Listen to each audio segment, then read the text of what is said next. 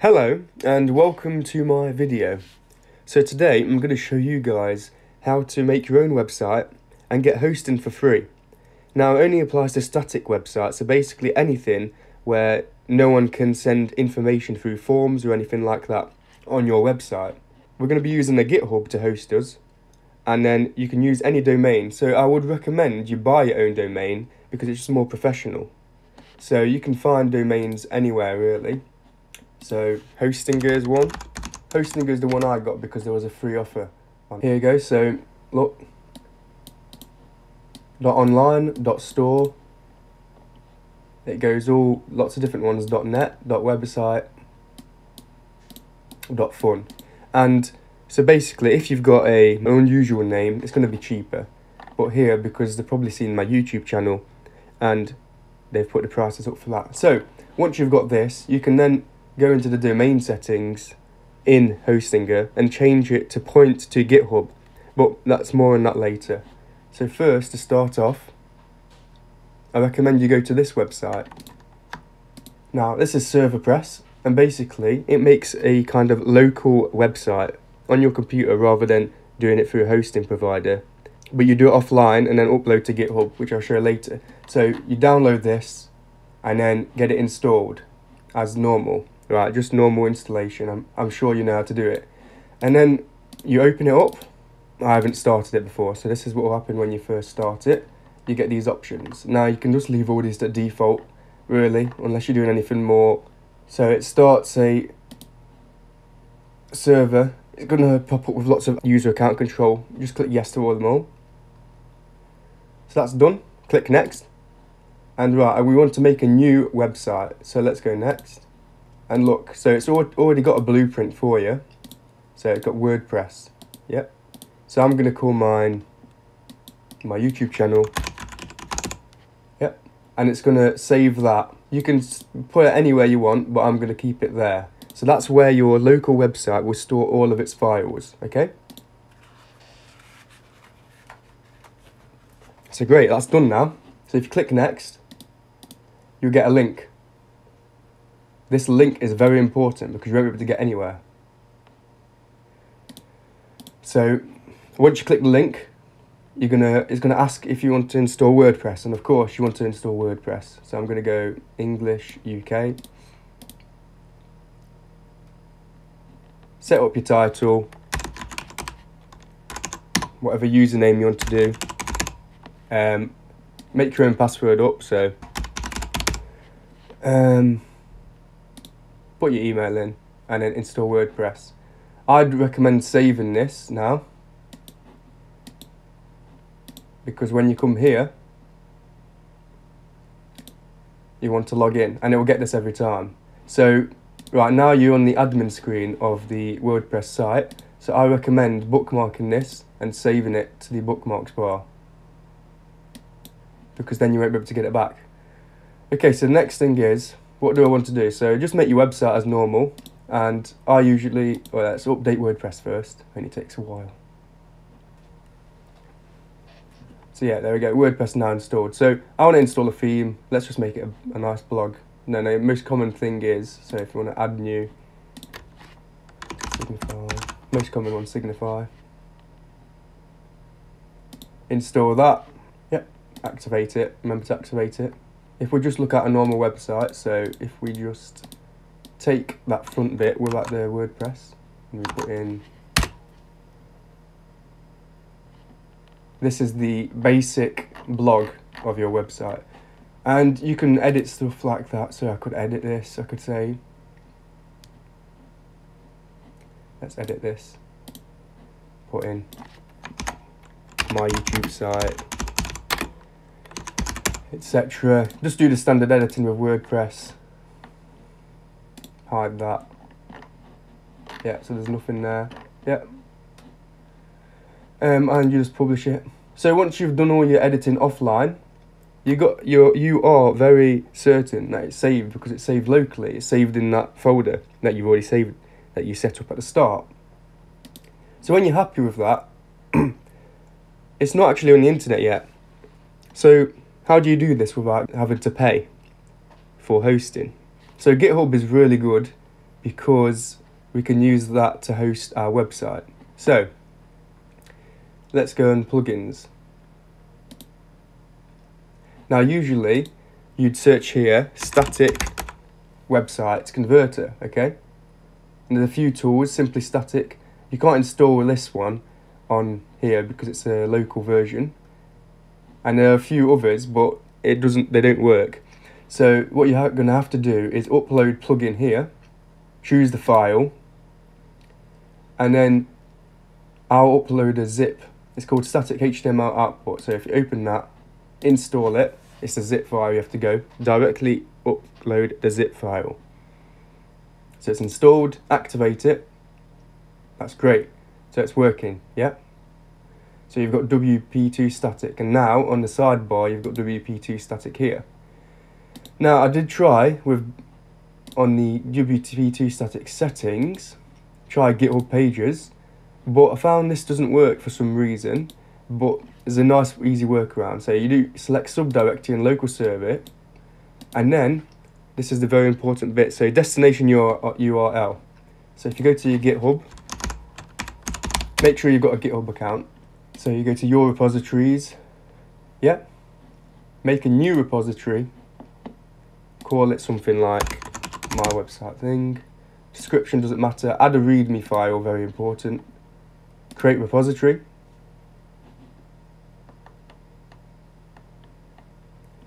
Now you want to make a new branch, code, look, you go in the main, create a new branch, call it gh-pages. Make a new one under main, but you don't want it under main, so you've got to go to settings, branches, and then you want to change that default branch to gh-pages. Update that. Yeah, I understand. gh-pages is now the main branch. So you have to go back to the code page now, go into the two branches, and then delete the main branch. That's it. So now if you go settings, pages, this is it.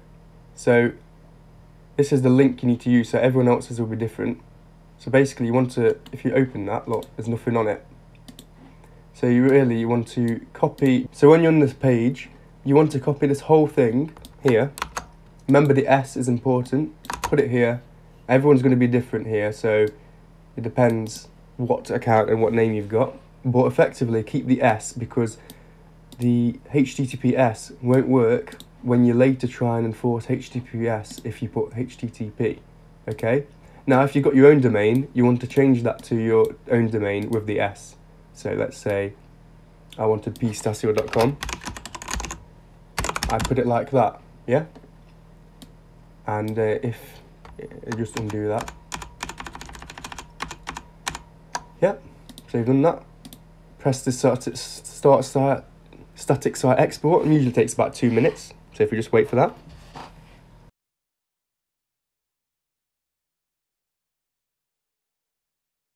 Okay, so we can see it's done. So now we know what's going on. If we now go to this directory here on Windows, so get Explorer and open it up. So I'm here, look, so I've saved it as version 1. And version 1 is here.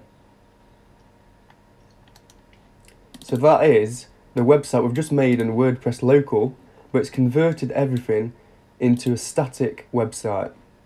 So basically every page is a HTML, so it's nice and easy to read for GitHub. Now what you want to do is you want to install GitHub Desktop next. Just Google GitHub Desktop.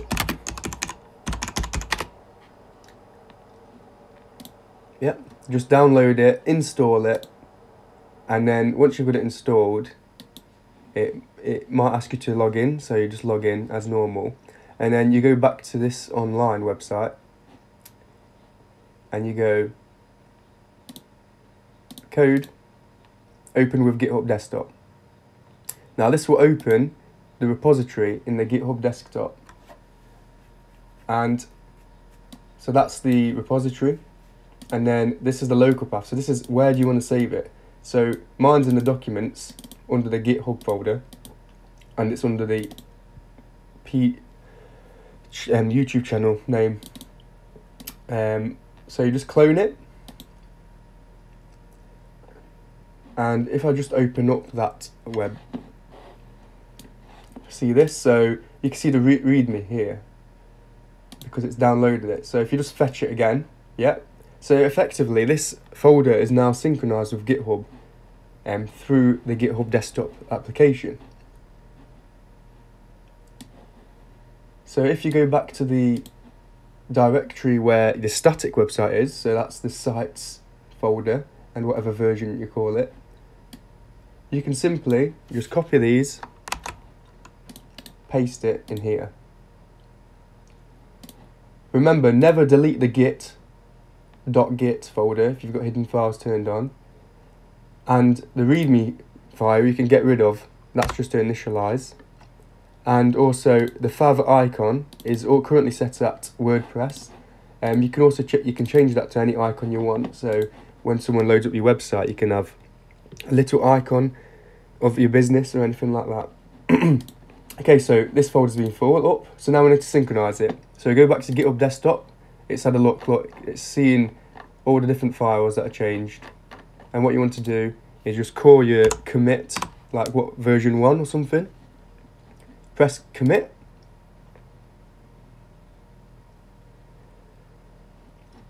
and then push it. So if you press push origin, it's going to upload everything to GitHub. So now if you go back to GitHub, you go back to the code, all of that has been uploaded. Okay, so those are the website files. So in theory it should now work no problem.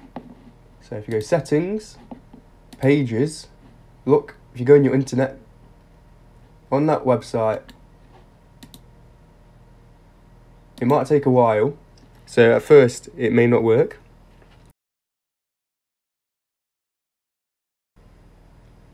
If you click on it, it's been about 5 minutes, you see it's uploaded here, look, hello world, and it's all working, and you're successfully on GitHub. Okay, so what about if you want a custom domain? So once you've bought your domain, whack in your domain here, so put in like something like that, yeah. You would click save, but before doing that, I would recommend you go into the hosting. So if I go to the domain, my domain settings, set the name servers to default, yeah. So if you change it and then use the default ones, and then you've got to add 5 different records. So first is this, I'll put this in the description, but effectively you've got to make a new record, a at, and then that, a at that, a at that, a at that. It doesn't matter what this value is here, but those are the most important. And then you've got to change your CNAME, so you do www, and then you do your GitHub site, so your username.github.io. So you'd add a new CNAME, www, and that's it there.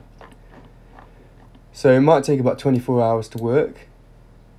Once that's done, you click save here, it will do a check up, it will connect it all. Remember to click enforce HTTPS, and then your website will be live. This link here will change to whatever link you've got here. And that's how you get your site.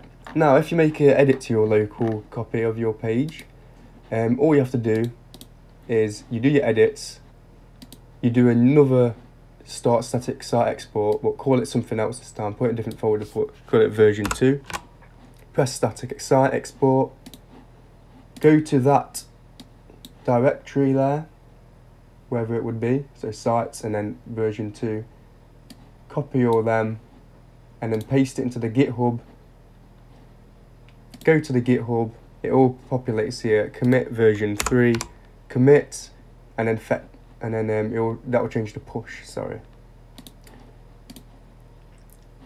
So I hope that's helped you get free hosting for a static page. But remember that some of these steps, such as the changing the name, the CNAME and the a at on the name servers, it may take up to about 48 hours to update before it starts working. But if you're just happy with the GitHub, then it'll work pretty much straight away. Maybe just a 5-minute wait. Once you've committed your static page files to GitHub, it'll be live. And then you can express what you want to the world. This video took a lot of research to get put together. So could you please like, subscribe, and please comment some feedback.